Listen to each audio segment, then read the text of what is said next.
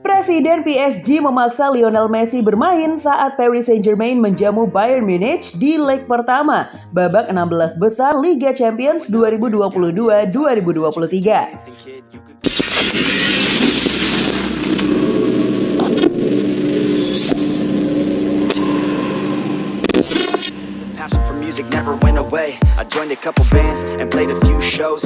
Tried to impress the girl in the front row. But soon enough everything starts to change. Les Parisiens bakal menghadapi ujian berat saat menghadapi Die Roten dalam lanjutan babak Liga Champions. Duel kedua tim itu bakal tersaji di stadion Parc des Princes.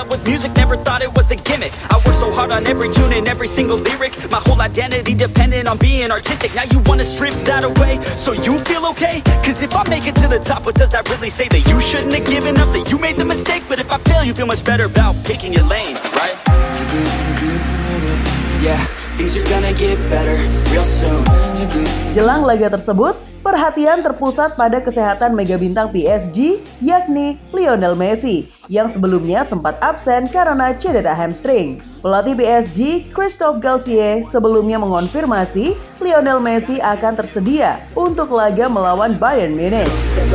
Just keep pushing through. You're what you got to lose. You're what you got to lose. You're what you got to lose. Just keep pushing through. Cause what you got to lose. Got to lose. Got to lose. Namun belum bisa dipastikan apakah pemenang Ballon d'Or 7 kali itu akan bugar 100% atau tidak.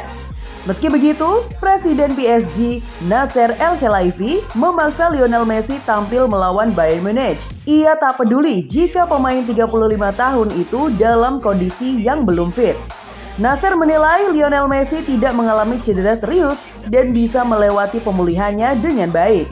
Ia sangat berambisi melihat PSG juara Liga Champions 2022-2023 berkat bantuan Lionel Messi.